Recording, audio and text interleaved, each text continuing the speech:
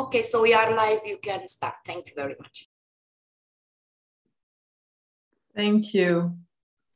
So I guess I am supposed to say welcome to this afternoon's webinar.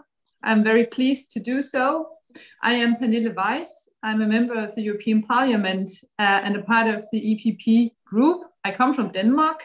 I come from the little belt between Jutland and Funen. So being close to water has been all my life, and therefore I'm also, as being now a European politician, very happy to continue my work on water, being the chair of the little group of colleagues from the European Parliament that are focused on the water. Both water in terms of quality, water in terms of the climate challenges and the changes in our climate that also is a challenge to our societies, either too much or too less water. But of course, also the third dimension of water related to energy consumption. And today, that is what we are focusing on, also because we are right now in the framework of Fit for 55, you know, this toolbox of directives that are being revised or directives that are being born to support the European Parliament and the European Union in how to fulfill our promises made in the Paris Agreement, but also, first and foremost, to make it possible for the Union to reach our own goals set out in the EU climate law that says that a minimum 55% of CO2 reduction is to happen by 2030, and that in 2050 we must be a climate neutral union. So we need all tools to be fit for purpose to reach these very important ambitions. And myself, I am working as the shadow on one of these very important directives that are going to be revised, and that is namely the Energy Efficiency Directive. So I'm so happy that we have this afternoon together working on how we can make Energy Efficiency Directive water smart. Because next week, hopefully, or the week after, we will see the draft of the revision coming from the rapporteur, a Danish colleague from the S&D group, who will put that forward. And right now, my team of advisors, together with me, are now preparing our amendments of how to, not only in terms of water, but especially this afternoon, we are focused in harvesting as much as information and ideas from you, from the audience in the chat, but also from the panelists that are invited to give their say on what is needed to make energy efficiency also to be echoed through the way that we use and how the infrastructure, the technologies, the research and development, et cetera, is done in the water sector. Not long ago, I looked a little bit on the figures, and I found out I'm not a mathematician and I'm not an engineer, but I stumbled over a very simple rule of thumb to understand the potential of energy efficiency in the water sector. And we use a lot of water in the energy sector, and also the water sector uses a lot of energy.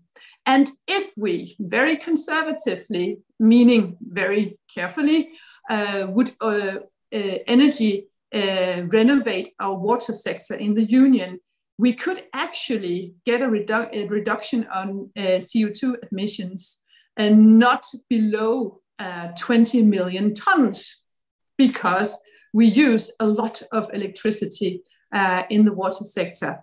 We use as much as it would take a little electric car to drive back and forth to the moon 2 million times every year. That is really a lot. So we need to reduce, also because we know right now that the Union, from our energy consumption, 2 to 3% is used on water sector. And we know that that figure will only go up because of automation, but also because the way that the energy consumption is going due to digitalization and electrification in our societies, that will also need more energy. So we need to use less of what we in the future, in terms of it being either green or clean, will not for the short horizon have enough of if we are supposed to reach our climate goals. And I hope we can all agree that that is what we should try to do, and at least do it in the water sector to its absolute maximum. That's all for now for the introduction, but also hopefully you can hear that I am very pleased also that there are a lot of attendees to this afternoon's seminar. And also I will hope that for who doesn't get either a say with a question or an idea, or that you in the evening after this event, a good idea or a question pops up in your mind, then please feel free to address that either to Dirk and his team in Water Europe, or me and my colleagues in the European Parliament. Our emails are always open for good ideas, especially right now in the green transition. That's all for me for now, and I am therefore also very pleased to be able to say welcome to the keynote speaker, Claudia Canevari. I hope that I pronounce your name. You smile, that is a good start. You are the head of the unit, sorry, not head of the union. Who wouldn't like to be that in times like these?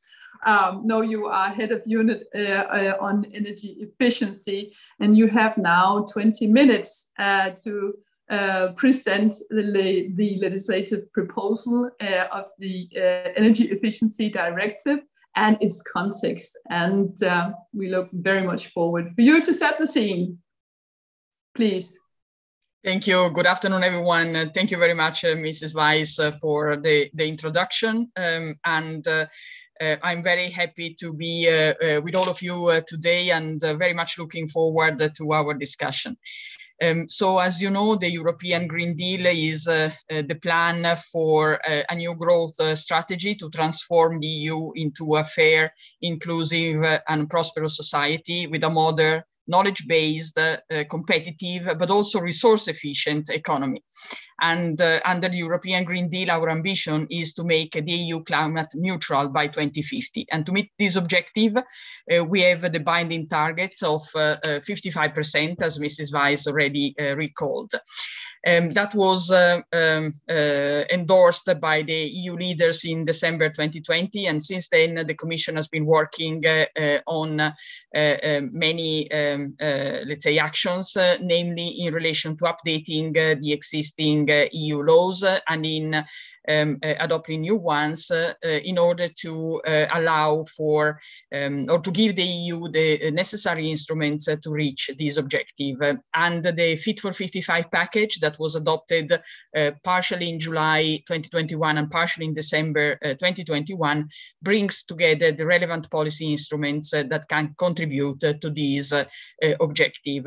And the idea is to do so in a coherent and proportional manner among the relevant regulations and directives. And one of these proposals is indeed the recast of the existing Energy Efficiency Directive that was adopted in 2012 and then revised already in 2018, but that should be modified again in order to make it fit for purpose, to provide the necessary contribution that energy efficiency needs to bring to reach the 55 objective.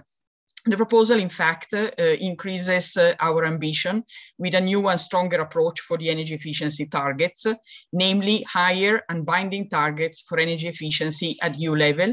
It is 9% for both final and primary energy consumption compared to the 2020 scenario, which corresponds to 39% and 36% compared to the 2007 scenario.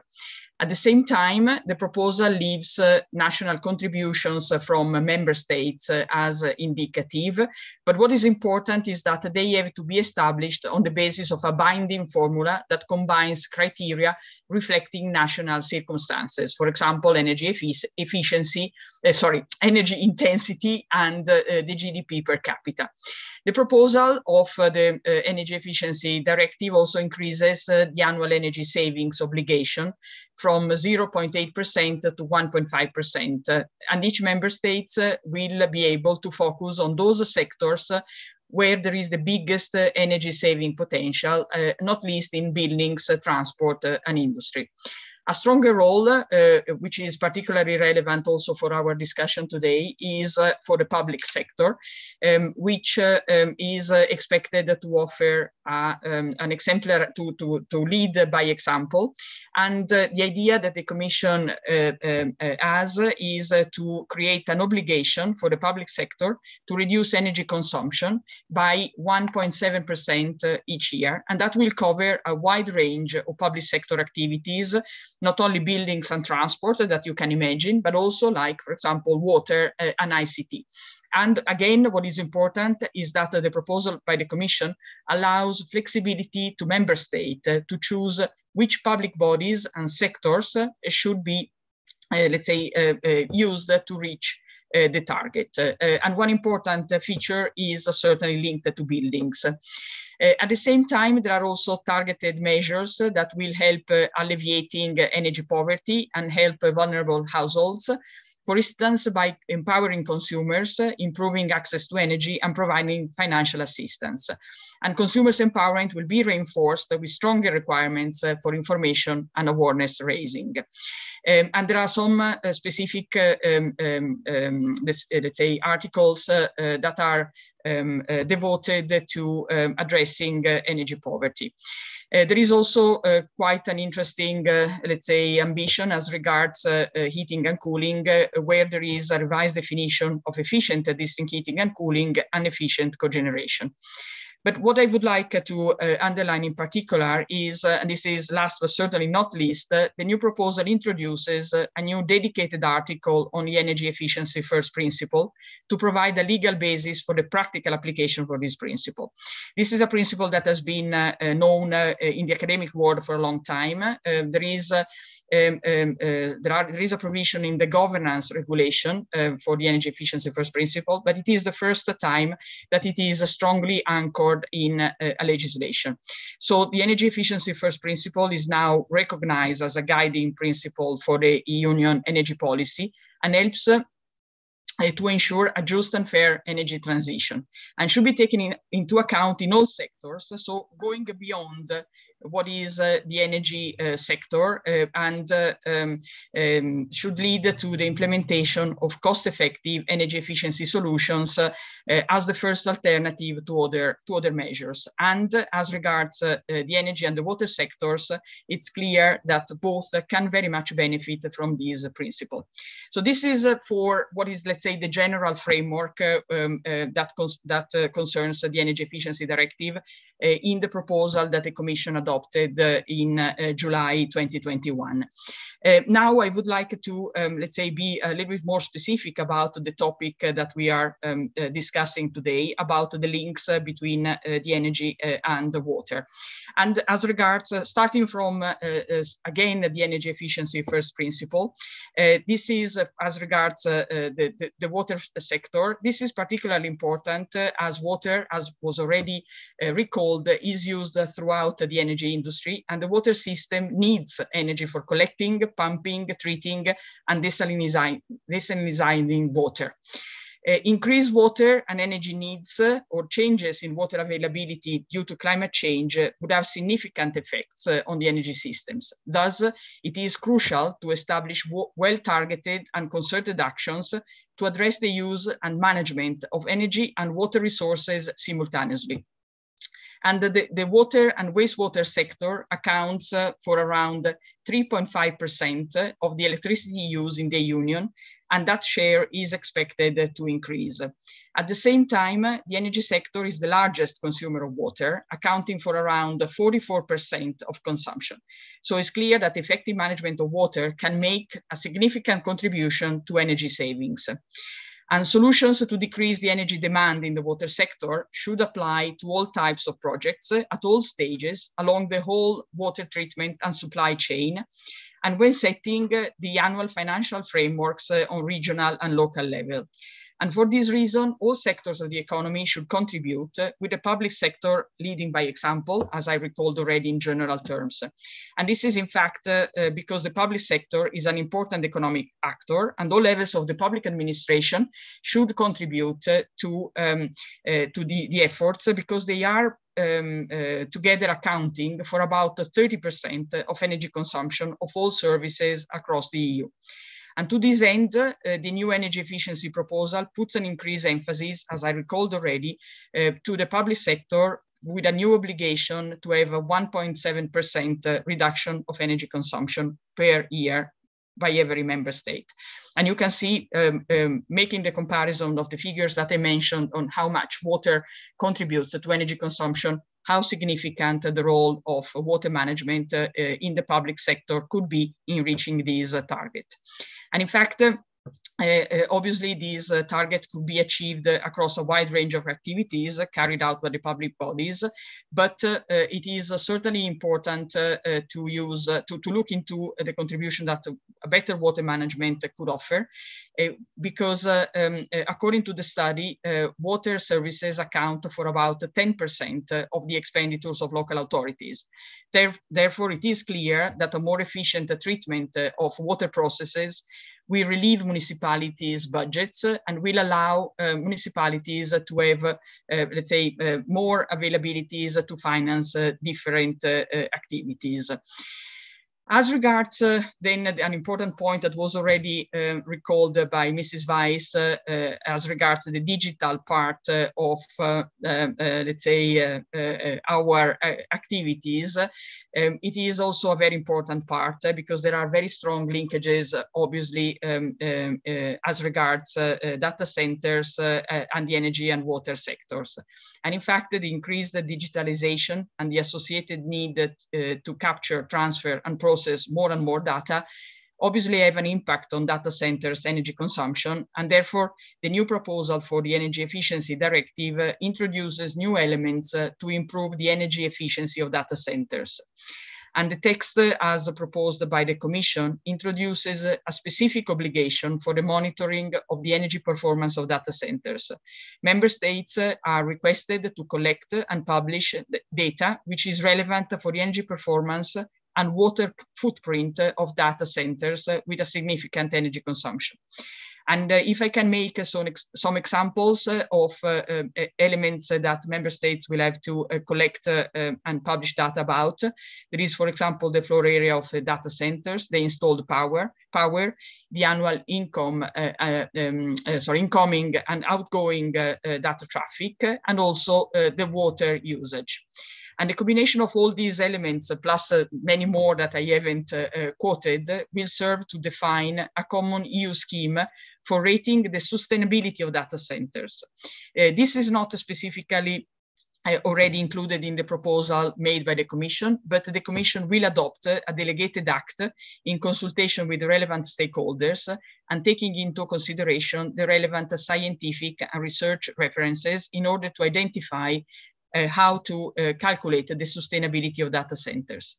The Act will define, in fact, the minimum thresholds for significant energy consumption and set out the key indicators and the methodology to define such indicators.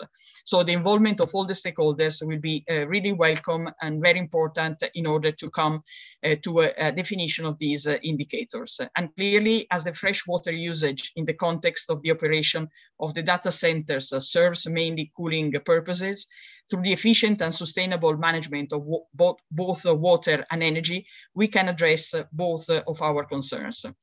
In fact, the water energy nexus is also something very much in our minds, in our policies, not only for energy efficiency, but also in relation to renewable energy. Already in fact, with the Fit for 55 package and the revision of the Renewable Energy Directive, the Commission aims at a further strong increase of renewable energy in general. And this is good news, not only for the climate, but also for the water use. We expect the biggest growth in electricity production to come from solar PV and wind, both the technologies which are really very much, let's say, positive for the water footprint, because they are technologies with the lowest water footprint available.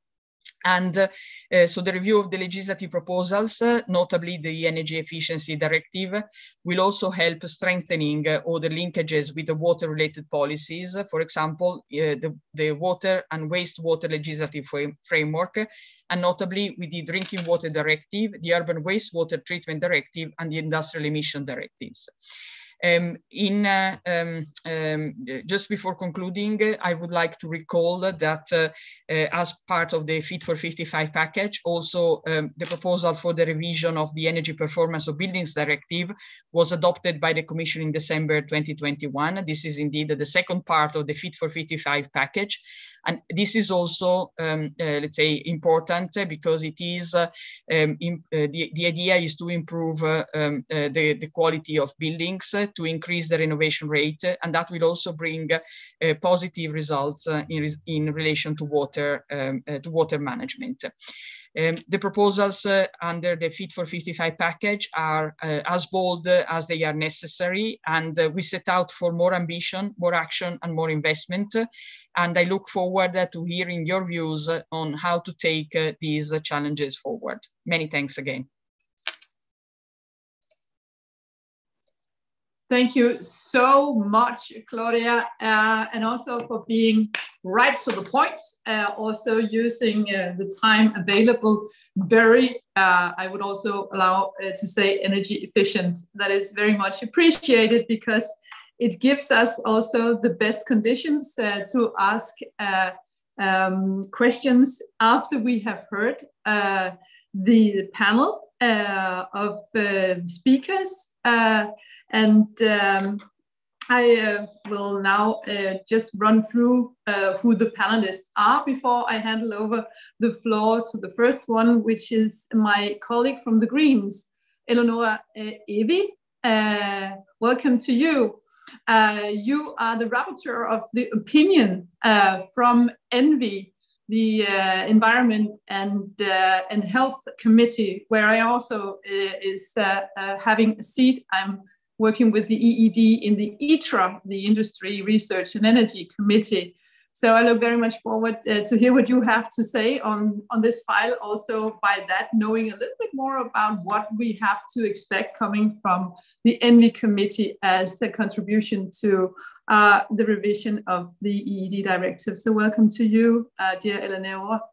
The other panelist is Monica Frassoni. I hope also I pronounced that name correctly. You are the president of EUAs, and I wouldn't 2:30 in the night be able to explain what EUAs is.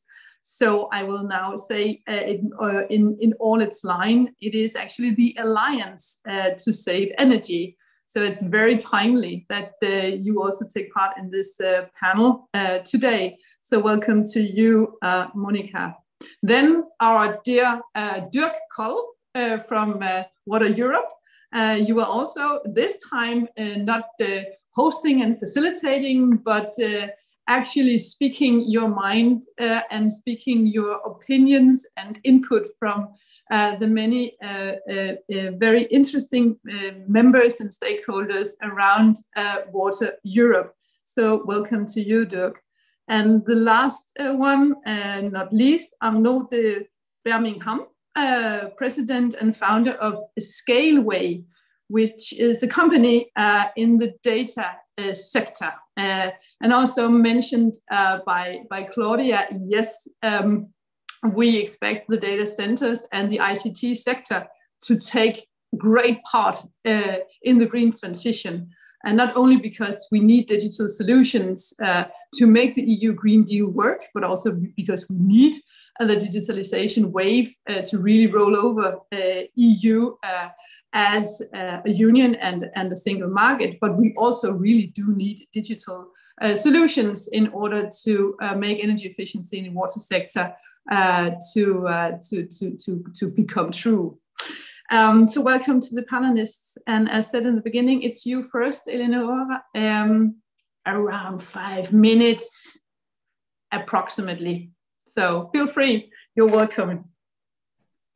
Thank you very much, Pernille. Thanks a lot for organizing this moment of exchange on this very important file.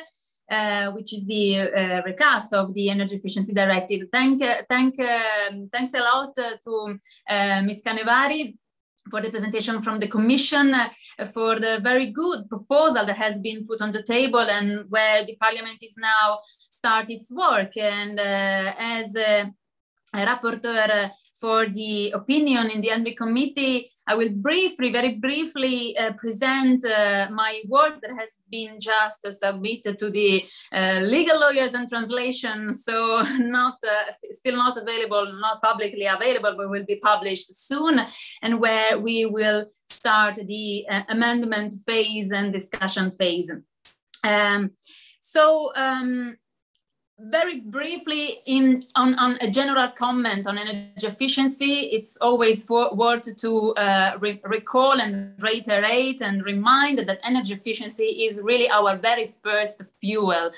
And so far has been treated not as a priority. I like to describe energy efficiency as a Cinderella in the story, because it's really the very first solution we should deploy as much as possible. And it's not us just saying that, it's not just the Greens, it's not just the EP, it's not just the European Commission, but also the International Energy Agency is telling us that we have to scaling up energy efficiency, and the improvements in this area must be really our priority in this decade, which is a crucial decade in order to counter the climate crisis.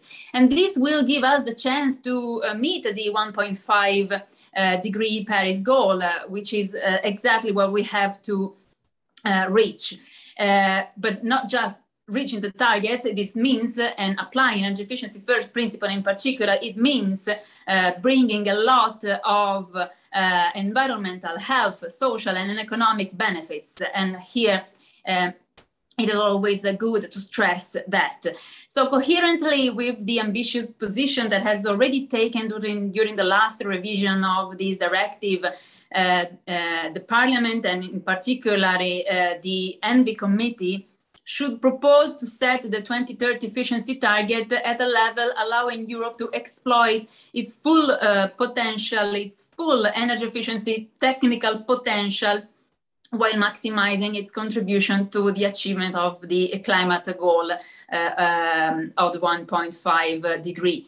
So therefore, in my opinion, in my draft opinion, I propose to increase the overall ambition, the overall target of energy efficiency to 45% compared to the projections from the 27th reference scenario. And I will leave to the ITRE committee to make the calculation with the new reference scenario 2020, because this will get some mathematics in, but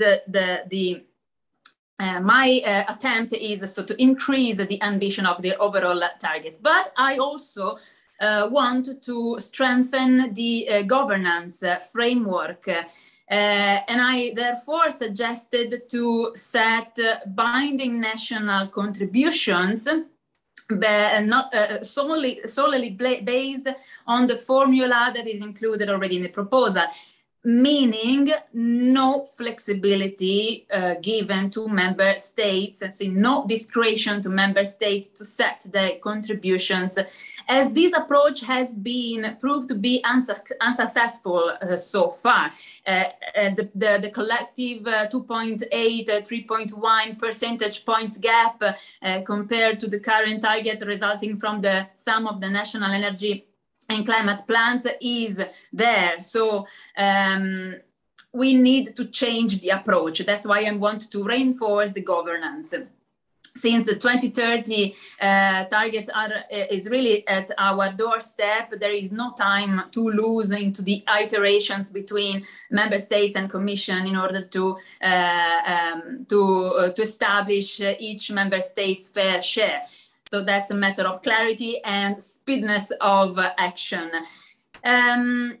I wanted, in my opinion, also to try to reinforce the energy efficiency first principle, as really this should enshrine all the activities, actions and measures taken by member states and by the all economic players in the EU.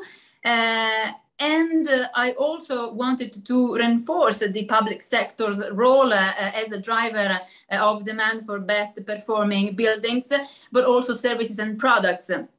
And I wanted to give an exemplary role also to social infrastructures in line with the renovation strategy, requiring also basically private buildings that provide social service to fulfill an annual renovation rate requirements. Because I think that pushing not only the public bodies, but also the social infrastructure is something key that we can try to achieve with this revision of the Energy Efficiency Directive.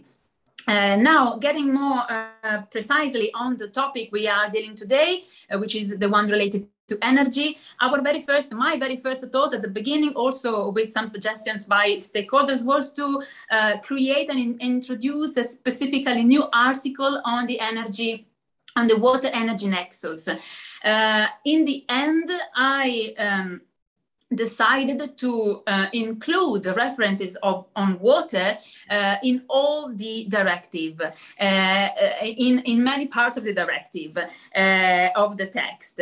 In particular, I try to strengthen the consideration of the link between resource consumption, particular of course water, as we are talking today, and energy consumption within the energy audits, the energy management systems, and energy performance contracting, and in public procurement rules. So this is why, for example, I made a number of amendments in the text introducing a specific reference to water energy nexus to basically underline the correlation between energy and water consumption in the economic life, because water is needed for many energy purposes, as we have heard already today, and we have to take it into consideration, and this directive can play a role in this.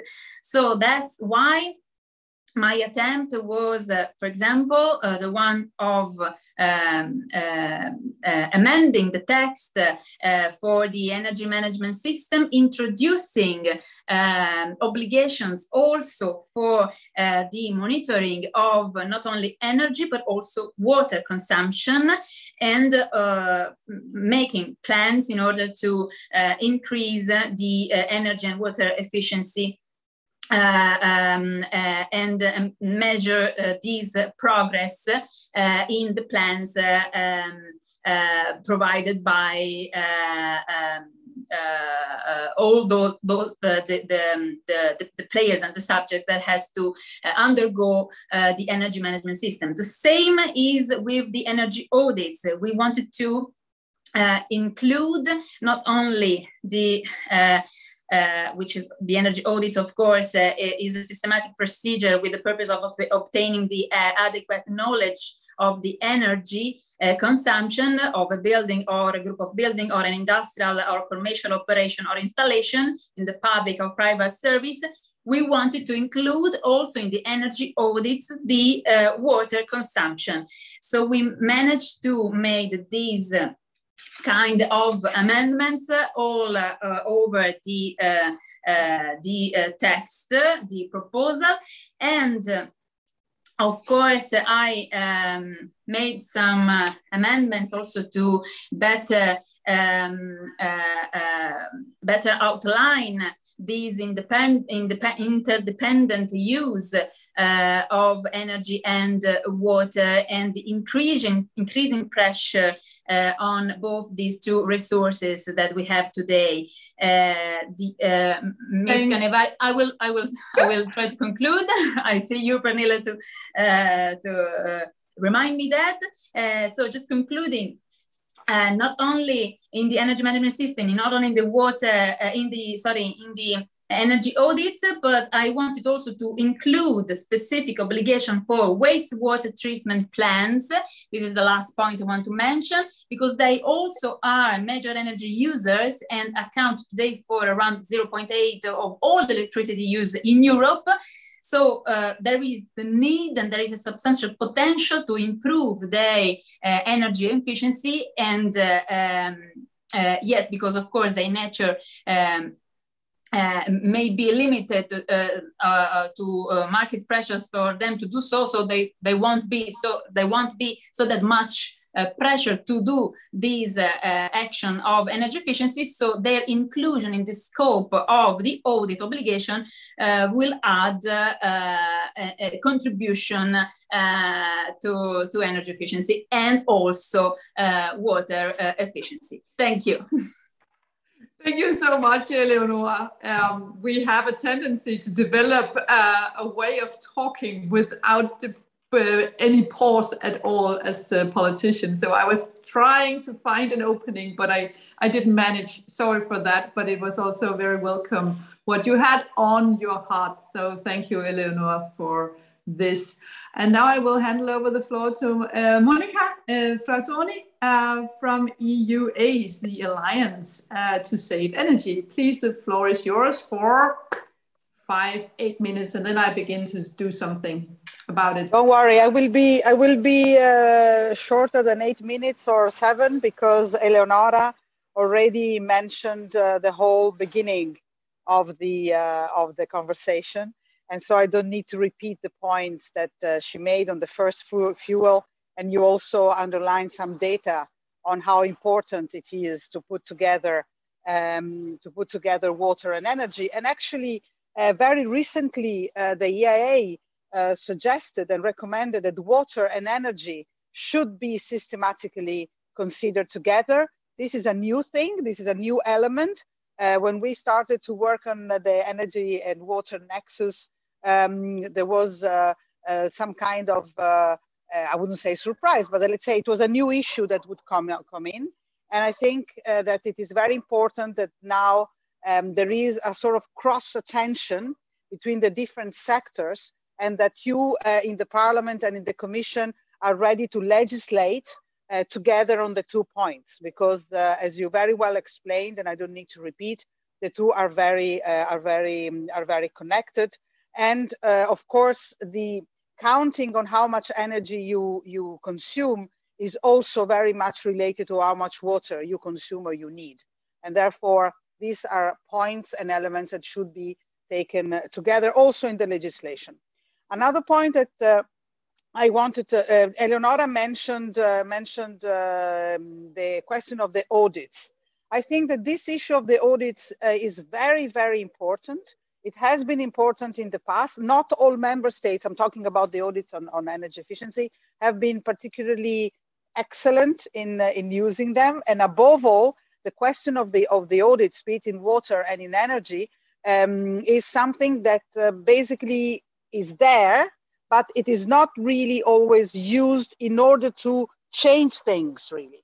And I believe that this is another challenge that is there for both sectors, and because this is, of course, all related to the fact that one of the major drawbacks, or the major, let's say, holes in the energy efficiency legislation in the European Union, and also in national governments, in national states, at all levels actually, is the evaluation. How much is the energy that you actually are sparing? And how can I make sure that what you are saying is actually happening? I remember in some time, and probably my compatriots Claudia and Eleonora will remember, that there was a time in which the simple fact of announcing that you will change the light bulbs will, would say that, would determine that you calculate a certain energy that will be saved. And this is certainly no more possible, not in energy, and not in water issues. So I also would like to underline a couple of other issues, if you allow me, which are also related to the big point of transparency. Transparency of data is very important, also to make good audits and to be able to calculate, as I said earlier, how much progress you are doing. In this moment, the available data and statistics do not allow for those calculations. So I think that this is something that has to be taken into account by the legislator. And I think that, as Eleonora said, and by the way, good wishes to her, because her opinion is very ambitious. So I hope that that the Parliament will support, and the ITRE committee will also be supportive. The issue you mentioned quickly, the point of digitalization. We are convinced that in the industry and water sector, there is a huge benefit from digital system and data analytics. Indeed, in order to reduce, above all, water inefficiencies. There is not a lot of discussion about these points, at least yet. And exactly as Eleonora said, the energy efficiencies in general are sort of Cinderella, but I also believe that the knowledge of how much water is needed for data center, for example, and for our digital revolution is something that it is a sort of well-hidden secret that is not, that should not be kept, in order to make sure that this kind of legislation are actually implemented. Also because we must say it, solutions, technologies are already there. It's not that we have to invent the wheel. It's something that we need to apply, and that in order to apply it better, at least in the area of energy efficiency, we really need a good legislation.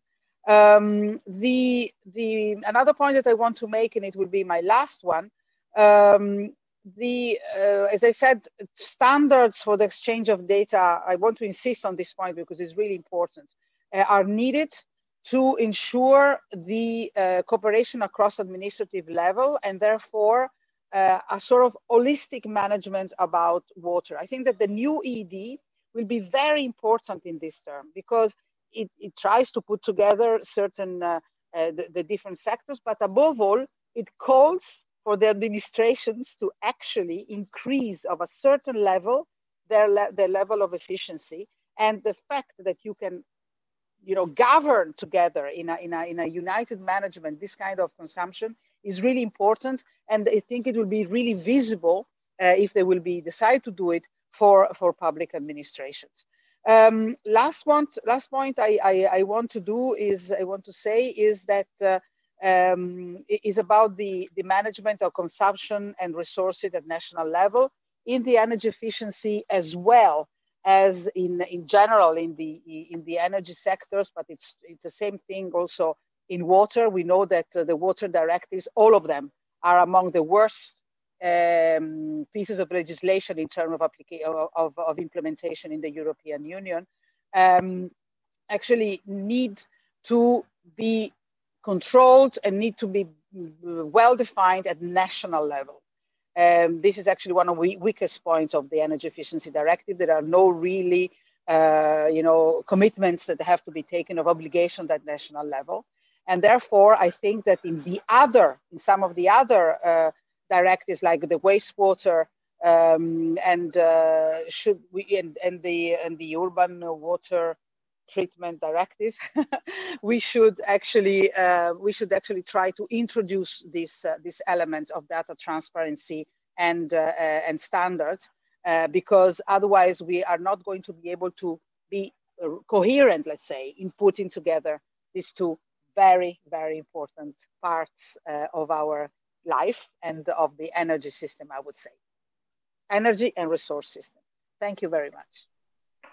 Thank you so much, Monica. You were very time efficient and putting additional very strong points to what was already said by Claudia and Eleonora. But also thank you for mentioning the Urban Wastewater Framework Directive, because that's a part of what we are also looking at the moment in the ITRA committee, where to address the issues regarding water, because there is a kind of a tradition or a historical curriculum on the water framework legislative package, where energy efficiency is some kind of a newcomer. So how can we also do it in a way that the right directives work with the right topics, and that there is some kind of a coherency in between those. Right now we have a very big chance to talk about energy consumption in the framework of decarbonization, and we must not miss that opportunity. I agree to that. So, Dirk, now it's your turn to take after the ladies. After all these ladies. Yeah, that's the new world order. Dirk, please. And here it is age before. No, I wouldn't say. Dirk, you have the floor. Sorry, Arno, but you look younger than Dirk, at least. Thank you. Okay, so thank you all. As you know, Water Europe stands for an innovative water sector, where we're trying to achieve what we call a European water smart society, which for us is a society in which the true value of water is recognized and realized. All available water sources are managed in such a way that water scarcity and pollution of water resources are avoided. Water and resource loops are largely closed to foster a circular economy and optimal resource efficiency. I think that's of course a very important asset here. And then also, of course, the water system should be resilient against the impacts of climate change events, and all relevant stakeholders should be involved in the management of our water system. Now, in order to get there, we've identified 4 innovation areas, which we've called multiple waters, which are all about reuse and recycling and quality fit for purpose. Digital water, which is all about optimal resource management and allocation. Exploiting and capturing the value in water, particularly here, I would say the energy which is contained in wastewater, and an underpinning hybrid gray-green infrastructure. Now, in order to achieve this, of course, it's important, and it's come up already a number of times, that water is not a standalone topic, but water, you almost say, suffers, I would say, from the interdependencies that it has with many other different sectors and policy fields. Yeah.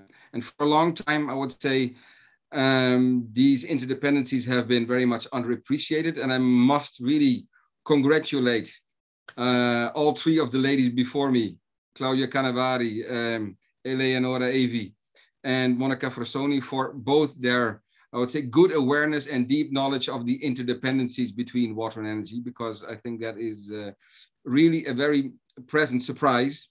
So I will not repeat many of the statistics and figures that have already been outlined, but instead I would like to add a few additional elements beyond, I would say, the existing interdependencies, which is that, for example, the decarbonization of our economy and of the energy sector probably will rely on water demanding energy technologies. So that's something which we really have to take into account. And also that it is estimated that by 2030, there will be a 56% discrepancy between water use and demand. Yeah. And that particular fact, I think, is also very important in the context of our strategic economy, strategic autonomy as a European Union in terms of our energy production. Yeah. With that as a background, there are a few things that we as Water Europe will be, I would say, closely following up and closely analyzing the current proposal, which is, of course, I would say, the good integration and application of the energy efficiency principle to the water energy nexus. I think it's very important, but has already also been managed a few times. Then, of course, also already mentioned the application of sustainability parameters with regard to the digital sector and data sectors. I think also very important. And then also already mentioned the Urban Wastewater Treatment Directive. I think it's very important, also very much linked to our concept of exploiting and capturing the value in water. So taking the energy out of the existing wastewater with the objective, and linked also to the Urban Wastewater Treatment Directive, of coming to energy neutral or even energy positive urban wastewater treatment plans that we, on one hand, make sure that the energy grid is flexible enough to allow urban wastewater treatment plants to deliver energy to the grid, not only from, I would say, the energy that it takes out of the wastewater, but also the opportunities it may have, for example, to install photovoltaics on its storage, on its water storage basins. Having said that, I'm very glad also, and that's also direct comment to Ms. Frassoni, that Water Europe has established a very close constructive collaboration with EUAs on this topic, and we hope to be, I would say, to strengthen that collaboration. A last point that I would like to mention, which has not yet been mentioned, is, of course, I mean, we've heard about the link with the Urban Wastewater Directive, a directive which has not yet been mentioned, though I think we also need to closely look into, is the link with the Industrial Emissions Directive. Yeah. And with that, I would like to conclude my contribution. I think I stayed within the parameters of 5 to 8 minutes. Thank you. Very professional. Thank you, Dirk. And also strong to have the point that you raised in the last section. So thank you for that. And now we go from one man to another. We are very inclusive as long as we are a majority of women. No, joking. It's the best who must speak.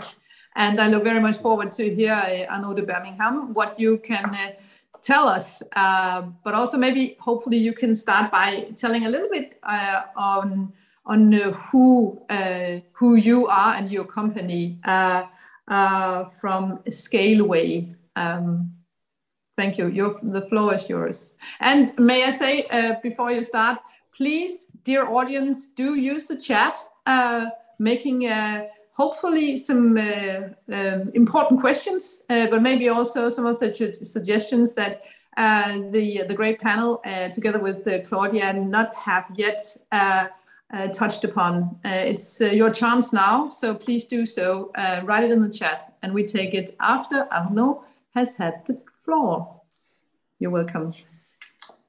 So thank you very much for the invitation. So I'm Arnaud de Birmingham. I'm the founder of Scaleway. We are a cloud service provider located in Europe, in Paris, and we operate since 16 years.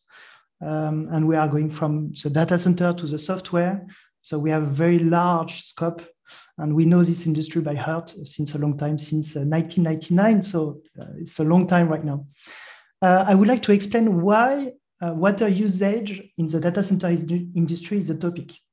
First of all, it's a massive water consumption industry.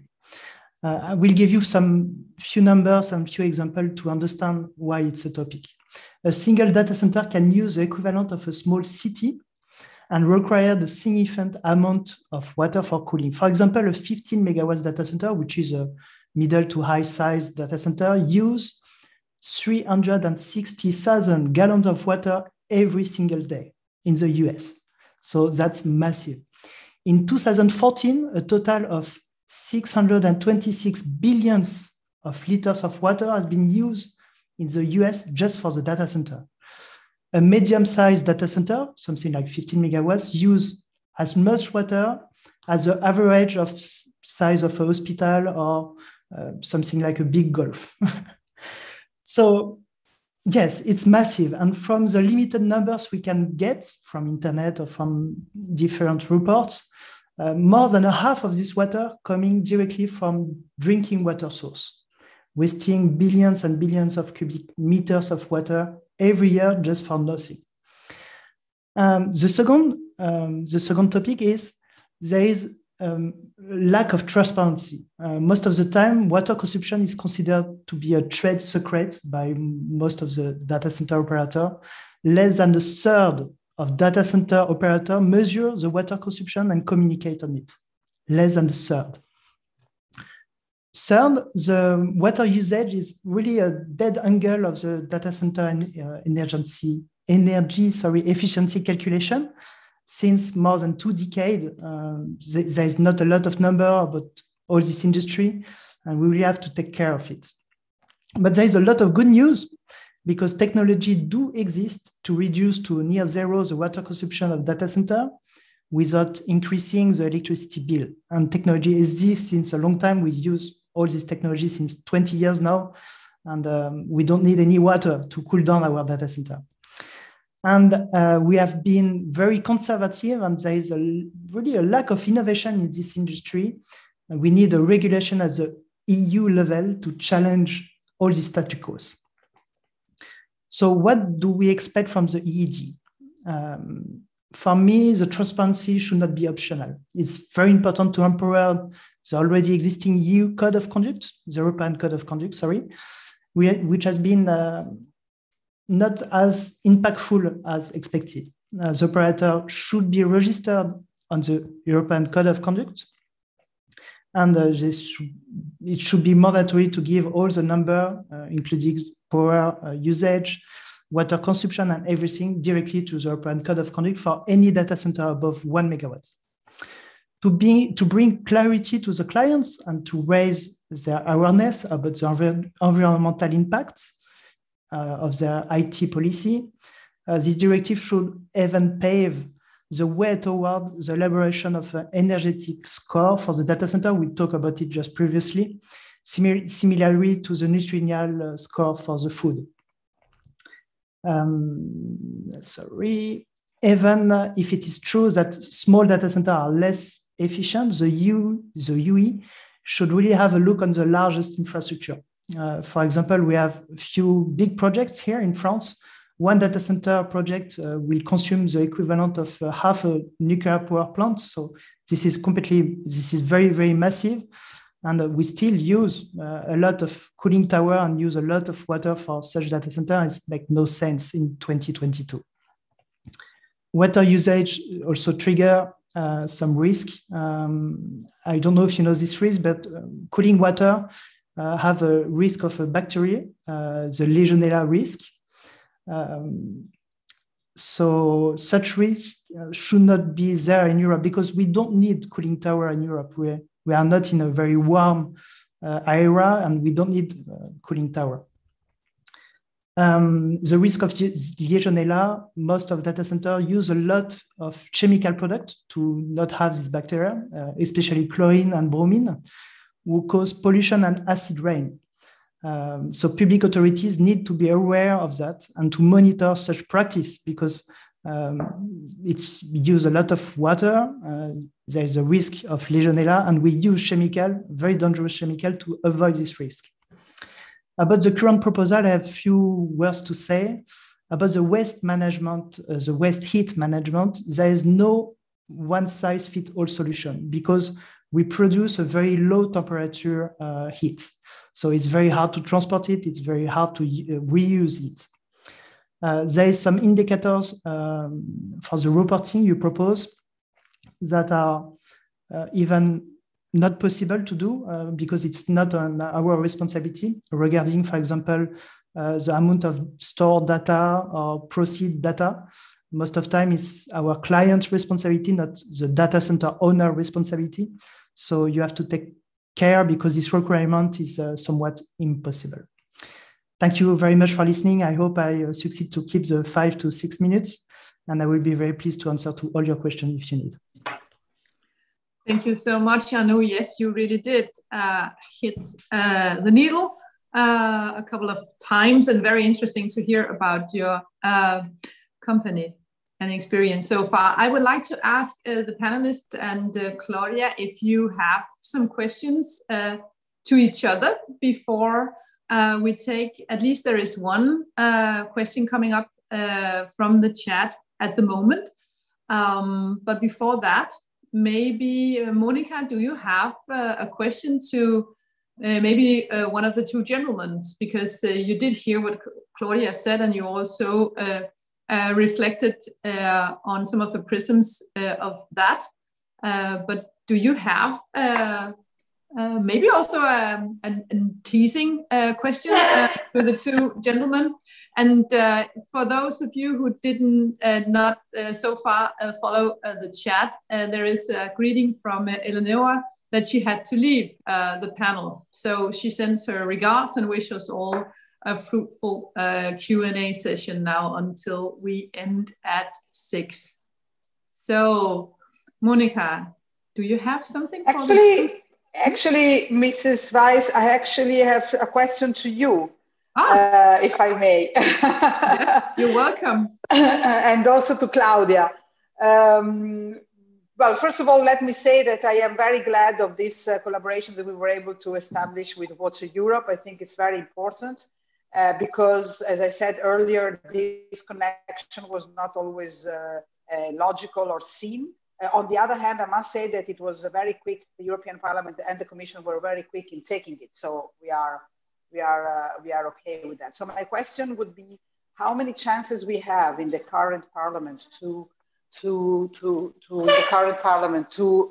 actually deliver on this point? Do you think that there is a majority around it, or not? Or there will be? That's a very good question. We still have months to go before we have a plenary vote on the revision, as you know.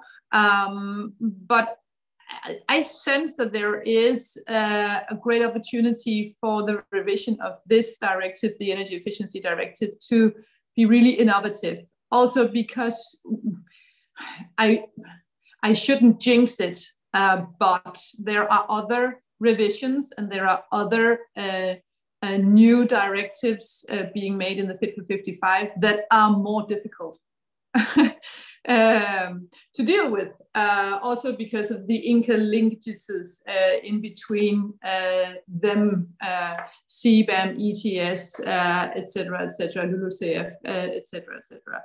And there is so much logic into the energy efficiency, where the principle of energy efficiency first, yes, we have said that over and over and over again, and now we really want to make that work. And we shouldn't embrace the fact that the energy prices are rising, but it is also creating a kind of a hot plate for us to handle at the moment, that we really realize how important it is to not use more energy that we really need to do. But also that there are, in terms of the data centers that we are talking about today, and may I also make a little announcement about Friday, there will be another online meeting with Digital Europe on the data centers, that there is a great opportunity to work on both data and water and energy together. So to answer very briefly on your question, yes, I think there is a good opportunity to see that the end result of the revision will be very both ambitious as set forward by the Commission, but and that's the easy part of policy. I mean, it's not difficult to raise ambitions. by speaking them out loud.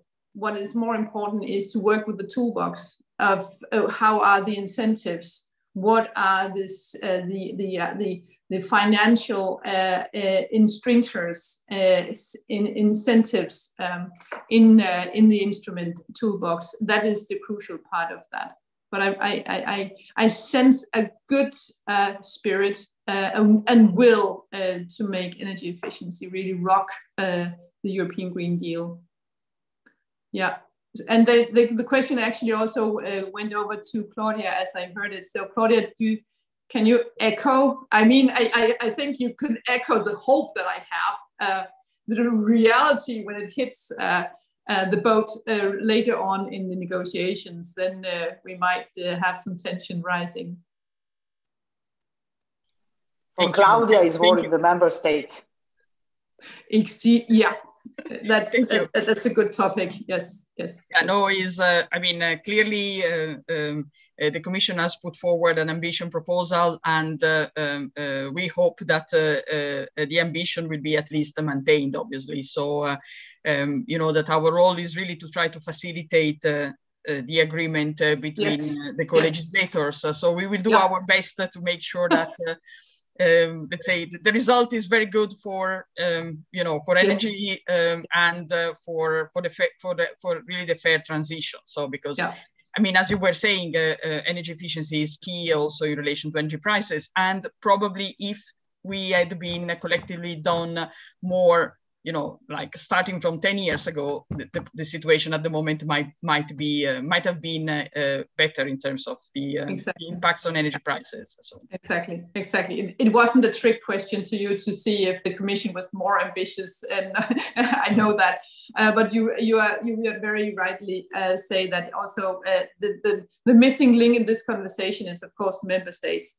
And that is also why I appreciate what Eleanor was saying, but also that I heard you were saying in your introduction, Claudia, that flexibility for the member states in order to do what works for them is very, very, very important, because it doesn't make sense to discuss whether energy efficiency makes sense or not, but you have to take into account the context. And also do it in a way that where all stakeholders keep up this good spirit and will to cooperate and make the connections in between the different initiatives to be taken on board. And that's where also we as parliamentarians have a great role to play in order to facilitate, say, best practices and cost-efficient solutions to be put forward. But also what I heard from you saying, Arnaud, that we still need some more research and development. That could actually also be a call to the Horizon Europe friends, and also that the EED is linked to the ISRO committee that is responsible for the research budget in the European Parliament. So there are some interlinkages also in that.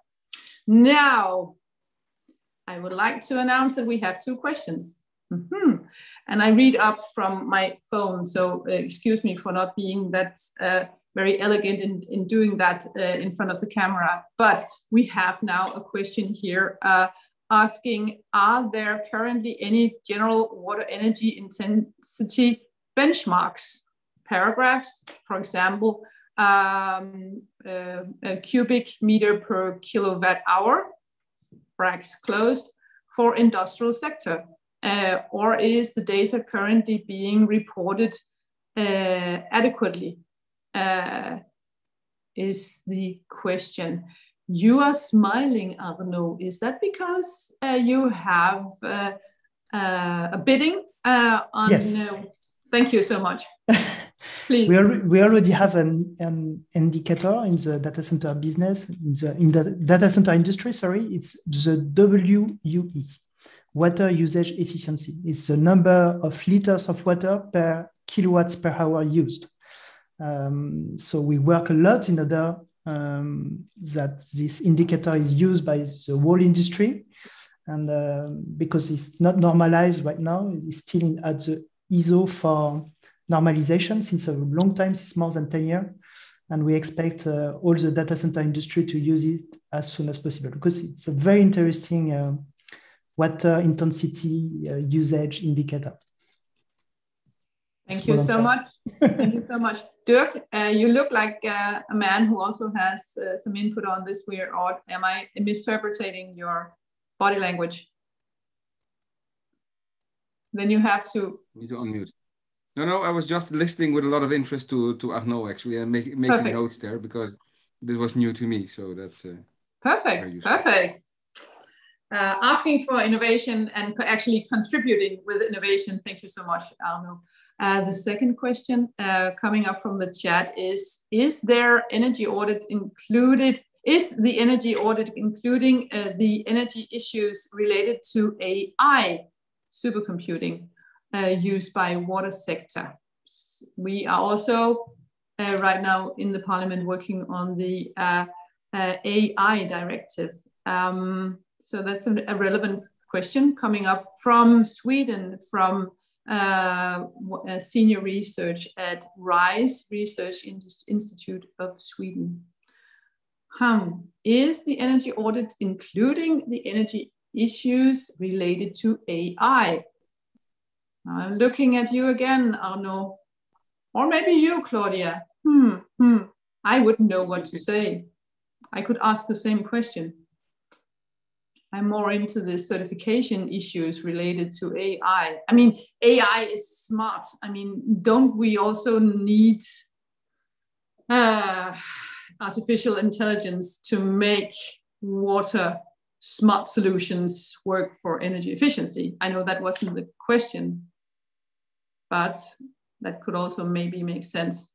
No one can actually answer your question, Abdelkader Meroulouf.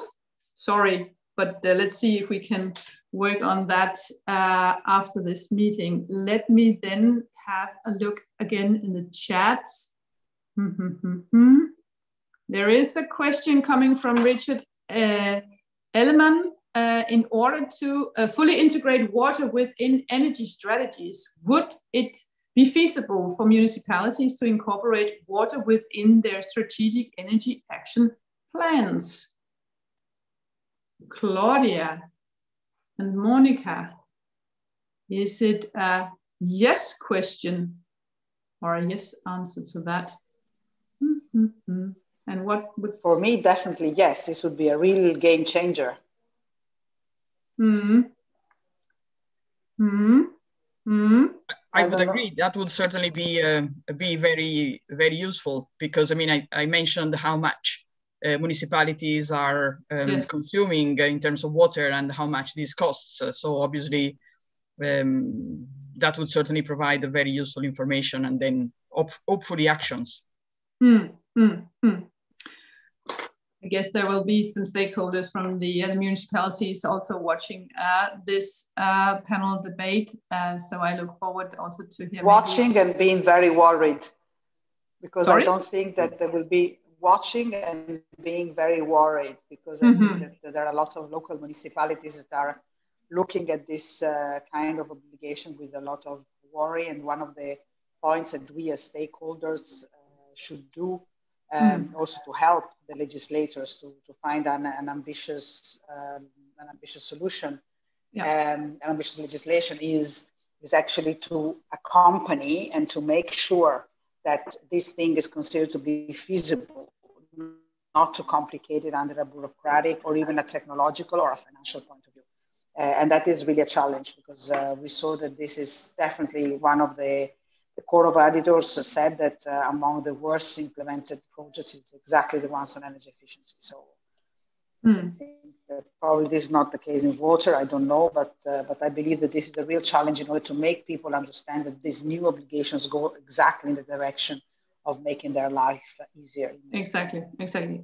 And that's where the arguments on both the better regulation, better lawmaking, and sense making, and of course cost efficiency. Because if you, as a municipality, can see that by the end of the day you are saving taxpayers' monies, and also the way that you work with water also contributes to the solidity of your municipality. That is arguments that of course needs to be put forward. You were maybe saying something, Dirk. Yeah, if you allow me, there is a question from in the audience on which I would like to build an additional question. Yeah, there is the question from Niels van den Berg of Bergen. I can't see the full name, which is, are you also looking into opportunities to monitor the water footprint of European companies in African and Asian countries, or will the proposed auditing will be limited to water use in the EU? What I would like to add to that, of course, I mean, if we are monitoring, yeah, I would say energy and water efficiency for production, for European production, yeah, that can of course create a competitive disadvantage compared to productions that take place outside the European Union. Is that something we will take into account, for example, in trade agreements? I think that is directed to Claudia. Oh. I mean, thank you. No, is just that the directive obviously applies to EU member states. And the companies that are bound to apply either energy audits or energy management systems are European companies, a company based in the EU. There was also in the past the issue about companies spread throughout the world, how this will account for, and obviously it would be quite a big, quite big in terms of, let's say, monitoring and administrative burden. But I mean, energy efficiency is an issue of that the Commission is using, or no, what is covering in international cooperation. So we have cooperation with various third countries as regards energy efficiency. And I mean, it's not linked to Africa, but is linked to our neighbors in the energy community, for example. And this is a very important cooperation that the Union has with the countries like, for example, Serbia or Montenegro, Ukraine, as within the energy community. And the energy community is taking up the EU acquis. So this is, you know, a way of bringing energy efficiency forward in other areas still of the European continent, but you know, going towards the Eurasian part of the continent. But as I said, it's indeed energy efficiency is definitely one of the main aspects for international cooperation.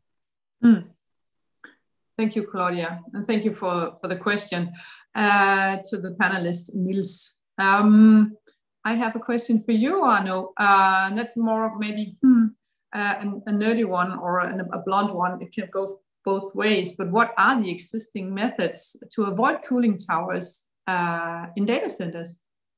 Is that actually a possibility? And yeah, how? It's a possibility. Of course, it's a possibility. We use since ever what we call dry cooling to cool down the data center. We don't need any water. We just use a dry cooler, and we don't need any tower to do that. It's very easy. It's worked very well, especially in Europe, because we have not a very warm climate. It will not be the same in the middle of the desert or in the US, that's for sure. But this solution exists since heaven. Okay, thank you. And answering that also gave time for Dirk Hallet to ask. I think it will be the last question of this session, and the rest will then be by sending emails. Dirk, you ask, do we have insight how the renovation cost of buildings would evolve when we combine the water and energy efficiency first principle?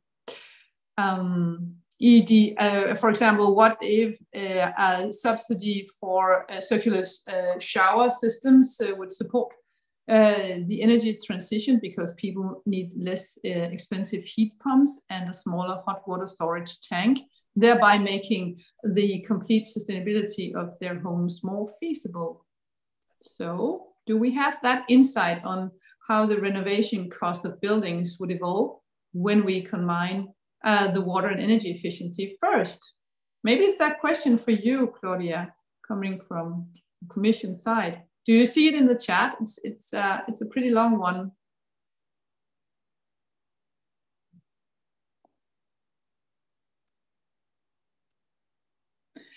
We skip that one in terms of the time because there's another one for you, Claudia. Is the Commission thinking about establishing an open access database on water consumption of different technologies and sectors to make energy water modeling feasible? Real data accessibility is very poor at the moment, and most of the present models rely on US data or use some estimations. That's a good question to end this session on. Claudia, the floor is yours, and maybe also if you would like to say 2 or 3 lines as a wrap-up from being together with us, that would be very helpful and appreciated. And then also Monica, Dirk, and Arnaud, you can be ready to close your participation with a short note before we end in 9 minutes. Claudia. Thank you very much, Mrs. Weiss, for giving me the floor. As regards the question, I must admit that I would need to check with my colleagues in DG Environment responsible for water management. I don't have this information. It is certainly very interesting. So maybe in the exchanges afterwards by emails, we could look into it and find the correct reply. And the same goes, in fact, to the question about the urban wastewater treatment plants and what could be done in order to, let's say, to collect water water from the water sewage and so on. So as regards the wrapping up, I would say that it was really a very interesting session. I'm very happy that that was organized. I think that it underlined once more the importance of the nexus between energy and water.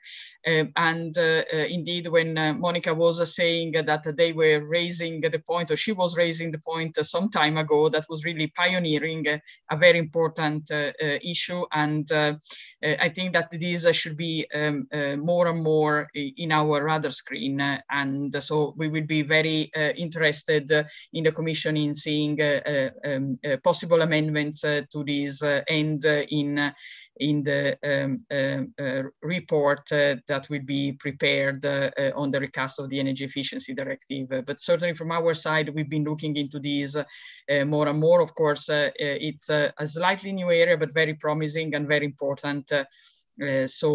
Indeed, many thanks again for having organized such an important session. Thank you. And thank you for taking your time together with us this afternoon. It was very, very appreciated, Claudia, and a good idea to come back with the bulletproof answers to the last very complex but also very relevant questions. Thank you so much. Monica? Yeah, I just wanted to underline the fact that through this kind of connection, we actually enhance both agendas. And this is a very important element of the Green Deal, and is also a very important element of the description of, let's say, new energy system that is wider than the one that was there before. So it is not only a question of saying, yes, there is a lot of water wasted in energy, but it's also really a kind of a common design of how the next energy system should be. And I think also that, as Eleonora said earlier, the energy efficiency is a sort of Cinderella in the debate. And I believe that there is a lot of sensitivity on water issues, on the contrary. And I think that both questions can really become even more important in the agenda of the Green Deal, because we know that legislation is important, but public awareness is also very important. And the way in which we do, in which you do, the legislation will have a major impact also at national level, which today is really not particularly, I would say, not always receptive at the right level. So, because So I think that the connection of the two agendas is really key in this moment. And also to have this cross legislation, the water legislation which takes up energy issues and the energy legislation which takes water questions. Thank you. And thank you very much for the invitation and for this very interesting panel. I hope it will not be the last. It was a pleasure having you, Monica. Thank you so much. Instead of ending with you, Arnaud, I think you should take the floor next, and then Dirk, also in respect to your role as leader of Water Europe, I think you should have the closing remarks from the panel. Arnaud, please. I would like to thank you very much for your invitation, and congrats to the EU institution for tackling the complex issue of the water usage in the data center industry. We really need a smart and maybe a bold regulation to drive evolution in our sector. And please feel free to exchange with me if you need at any time. You can add me on LinkedIn or Twitter or any way to communicate with me if you need. Thank you again for the invitation. Thank you so much, Arnaud. Please keep an eye out of what Water Europe and MEP Water Group makes in the future, because we try to step up on various topics related to European Green Deal, and we cannot reiterate energy efficiency first too much. We really need to push that agenda, so you are very welcome to join us again next time. Dirk, this was a very, very good afternoon in the history of Water Europe and MEP Water. I hope you agree with me on that. Absolutely. What else do you have on your heart? Absolutely, no. To be honest, I think we covered a lot of territory, really, and I've been very, as already stated, I'm very impressed by the awareness and the knowledge of all the stakeholders involved, really, about the water energy nexus. One point I think I raised, which was not raised by the others, is the link with the Industrial Emissions Directive. And I think there, although of course it's not part of the remit of the EED itself, I think we need to see whether we can include, I would say, aspects of water efficiency in existing BREFs, or create a horizontal BREF on water efficiency. But that's, I would say, part of the debate for another revision of another directive. And to be honest, I look forward very much to collaborate with the stakeholders here, and particularly with EUAs, but also with Scaleway, to see if we still can find opportunities and possibilities to further improve the proposal for the recast of the EED. With that, back to you. Thank you so much, Dirk. Also mentioning what is relevant, you could say, umbrellas to open over this topic here. I would also like to just raise awareness to the fact that in the European Parliament, also in the ITRA regime, there is an open report on the industrial strategy of EU. And it would be very, very appreciated also if stakeholders within the nexus of water and energy, that you raise awareness of what are the important, more horizontal principles for how to make also the industrial strategy of the Union really uplifting of the competitiveness of our SMEs, but also especially the SMEs who are the kind of the backbone of a lot of other SMEs working in either the energy sector, the water sector, or the data sector. That would be very, very appreciated.